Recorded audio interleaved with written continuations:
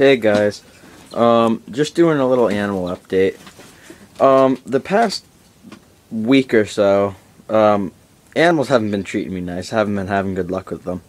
I got home from school on Friday, and I found one of my birds dead.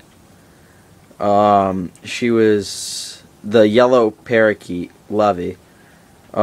She was 6 years old, but she wasn't acting right for a couple months. And this morning, I went out back to the chickens and I let them out, and the rooster didn't come out. So I opened up the door and looked inside, and he was dead in the nest box.